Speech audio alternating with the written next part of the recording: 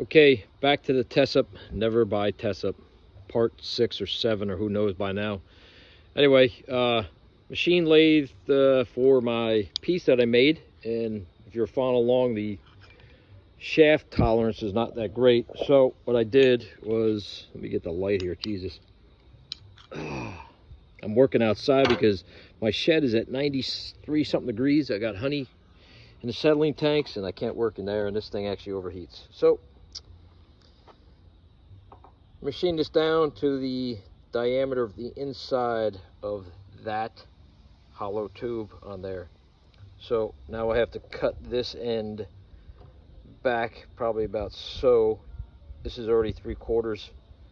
It's actually a smooth fit in there with 0 tolerance. So I'm gonna thread this end with a 1/4-20. So when it goes up the shaft, I can drop a threaded shaft down the tube, grab that and pull the turbine actually tighter on there. So this is going to sit like this, 1/4-20 onto that one. So that goes actually that far up into the shaft to stabilize it. This is going to be 1/4-20 in there, and then welded on the edges, and then of course sanded down. So that's going to be that piece, but it's only going to be this much to fit the gap right there. It's actually going to be down here like this, just that small amount that's going to be on there, and then I'll thread the interior of that and then thread that end. So over here is what I did. This is the bottom of the turbine, and I don't know if you can see in there, not if I can get their lighting just right for you. There is a hollow tube down there, as you can see.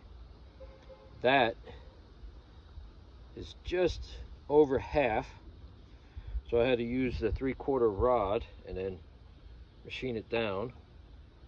So this goes in there nicely, meets that hole, and it fits in there with no wobble whatsoever, because I did it to the final dynamic diameter, and then I used the emery cloth to bring it down the rest so it would fit smoothly in there, and that's it. There's no wobble or play there. This 3/4 is extremely smooth, tight fit, so that goes right into there. There is absolutely no play in there, no wobble. It's tough to get in and out sometimes because it's just got enough roundness to it to get it, and now I have to get something to pull that out of there. So meanwhile, there we go. Like I said, only this much is going up in there, but this is going all up into the shaft, the actual wind turbine, to steady it, you know, from any tilt. I still have to drill and tap these set screws in here. So I'm just going part by part, getting this thing done, working at night here at the backyard. So I'll be back in my shed after I finish with the honey, turn the dehumidifiers off. That goes in there beautiful, man. If that was the tolerance that they gave from Tesup, that would be acceptable. Like hardly nothing to 0, you know, like that's the way it should be. And if you put set screws on there, you wouldn't even feel it.